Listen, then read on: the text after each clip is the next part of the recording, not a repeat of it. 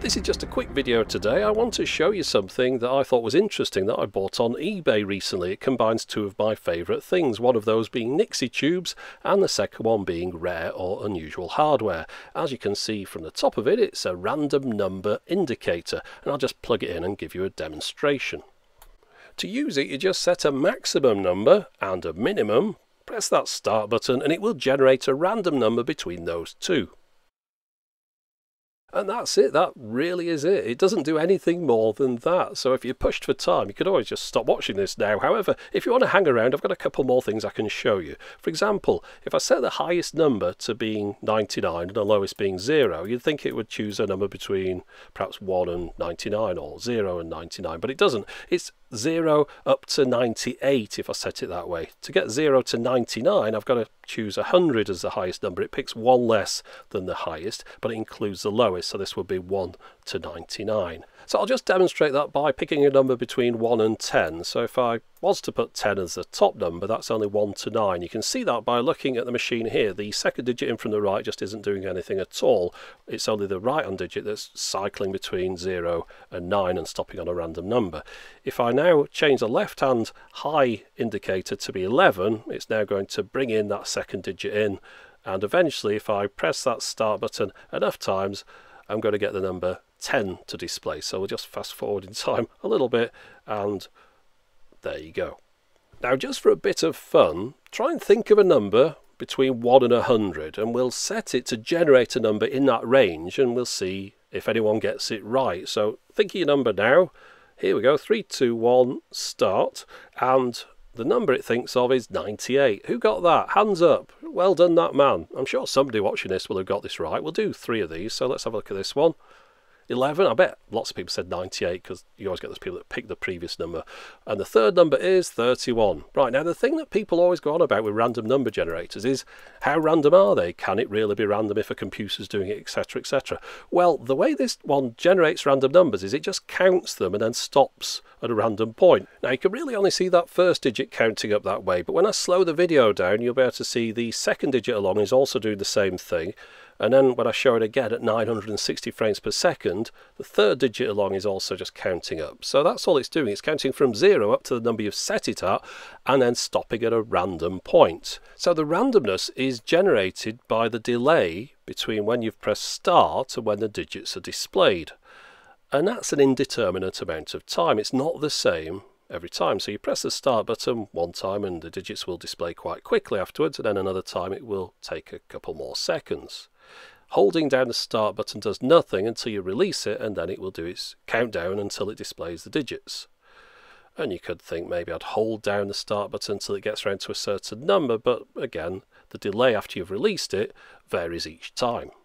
So that's how it works, but the big question now is, what was it used for? And that's a good question, and one that I've had a struggle finding out the answer to. Initially, when I saw it for sale, I thought it was some kind of lab equipment. So I got in touch with the two people I know who've got more familiarity with that kind of stuff than I have, and that's Andrew from the back office and Fran from Fran Lab, both here on YouTube, and they were kind enough to get back to me and say, no, it's not something they've ever seen in use in a lab. So I've crossed that idea off for the moment.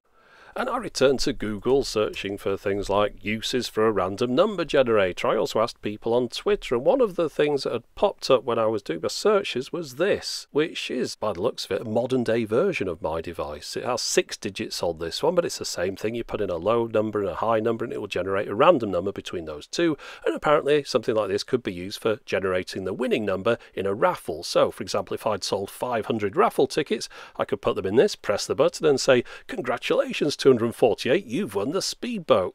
However, if I've got that wrong and you've used one of these yourself for other purposes, then please get in touch and let me know what you used it for. I'd be interested. Now, this particular device looks homemade. It's got a handle on here, which is clearly one that would be used on a drawer. The wood is cheap chipboard with some adhesive veneer applied on the top. It all looks very homebrew until you get underneath, and then you see it's got a serial number on it. Now, you wouldn't tend to put a serial number on something that you've made for yourself, so this was a commercial product. Now, if we look inside it, we can see in the back here it was made in 1978, which is very late to be using Nixie tubes. The presence of a quality control check date might indicate the possibility that more than one person was employed in putting these things together. And notice the backing for those Nixie tubes is roughly folded over black construction paper. Now the reason I opened this up wasn't just to show it in this video. I had to reseat one of these chips initially that had become loose in transit, but after I'd done that it's been working fine. The components all appear to be off the shelf, this one coming from Radio Spares, and if you look underneath here, look at the amount of wires there, a bit of a rat's nest, but it works. And if you look at the circuit board, you can see that it's a copper etched one. It looks like it's all been done by hand. So it looks like someone had a cottage industry making these random number generators in 1978, and they did a good job after all. It's still working 40 years later. Although I have noticed one little bug in it, although that perhaps is down to its age, or maybe it's down to the fact that it thinks I'm not acting my age, because I was trying to get it to display 80085, just for fun, and it didn't want to do it. Maybe it's got a childproof lock on it or something. No, it's not to do with that. It's the fact that it won't generate a number in that range until you set them 3 apart. So if I have 80084 as the lowest, 80087 as the highest, it will then generate a number. Otherwise it just keeps looking for something that it never finds. However, when you set it to those 2 numbers, it picks 80084 every time.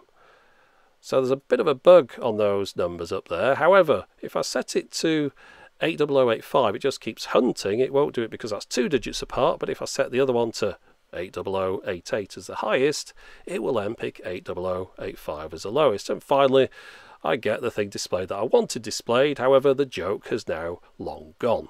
So there you go, that was something I didn't know existed until I bought it. And also, back in 1978, I should have mentioned earlier on, this would have been very expensive given the amount of work that's gone into it as well. So whoever bought one of these would have paid quite a lot and would really have needed to generate 5-digit random numbers. And if you were one of those people who had one of these in the 70s or something similar, please let me know what you did with it. But that's it for the moment. As always, thanks for watching.